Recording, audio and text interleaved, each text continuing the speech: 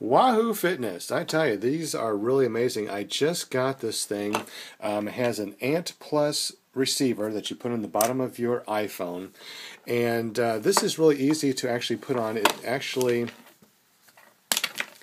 buttons on both sides, so you can easily take it on and off. And it seems to fit very comfortably right underneath the chest. I'm using the Wahoo Fitness, and it's asking me to add the sensor, so I am going to add the sensor.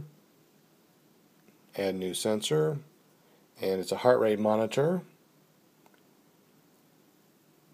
And now it's going to, hey, it's connected. There it goes. That was that easy. So I save it. I can actually share with many different apps that are already out there, so all I have to do is use one app and it shares with everything. I'm adding my maximum heart rate at 180, and now it's going to calculate all my zones for me. Now under config, I'm going to go to workout settings and go to running. I can add different types of pages. It actually shows you what it actually has here, so that you can actually see. You can change pages, add pages.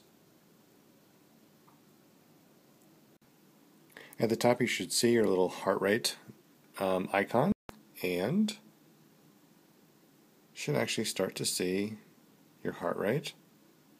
There it is, right up there. And now when I actually start, 3, 2, 1, go. Now when I go for a run, it will show me my pace, show me my heart rate, show me all this information.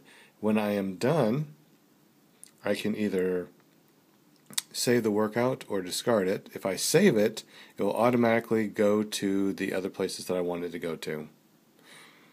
Pretty awesome. I like it a lot.